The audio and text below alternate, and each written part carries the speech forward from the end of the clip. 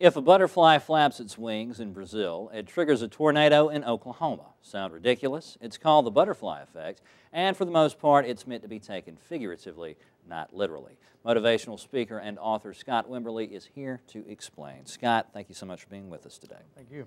Elaborate on that for us. What is the butterfly effect, and how does it apply to us? The butterfly effect, Edward Lorenz, Dr. Lorenz in the early 60s was doing some experimenting with weather and things and numbers, and he was a mathematician, and he came up with the chaos theory, or the butterfly effect, which you said, you know, a butterfly can set molecules in effect on one side of the planet, and then through the course of events, start something on another side, possibly a hurricane or a tornado in Oklahoma. Chaos. Chaos. And it was laughed out. People laughed at it, and just, you know, but it was so interesting that people kept coming back to it. And in the early 90s, they declared it a law, like the law of gravity.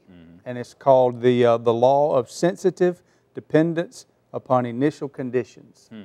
And it works every time. And there's been movies about it and books and things, but the thing that I like about it is that everything that you do and everything that I do has a cause and effect. That we do have an effect. It may not really show up tomorrow, it may be 20 years from now, but everything you do matters.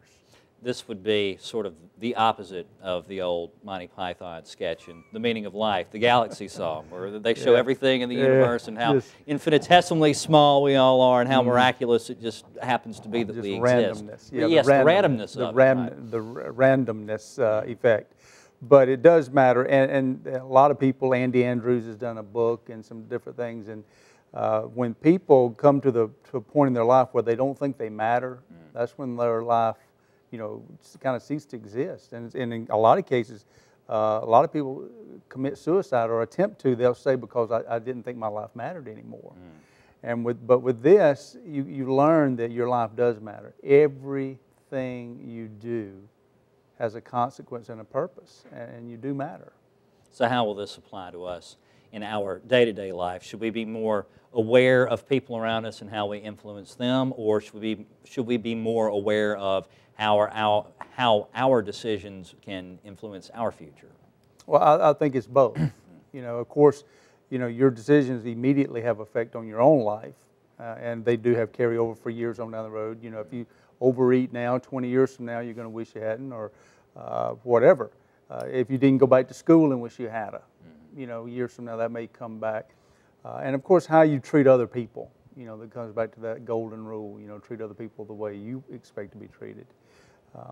But the bottom, I say the bottom line, I guess, is that what you do does matter.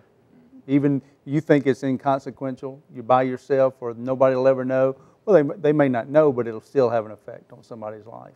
But you wouldn't want to take that to the extreme. Like if I pull out of this parking lot today, I shouldn't be looking at the stop sign going, should I make a left today? Because if I make a right, I don't know. Well, you know, I don't know, do you?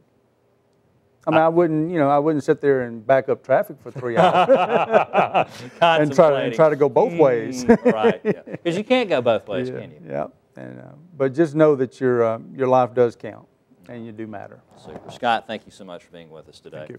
You can find out more about Scott, his books, and following the roadmap to your destiny online at scottwimberly.com.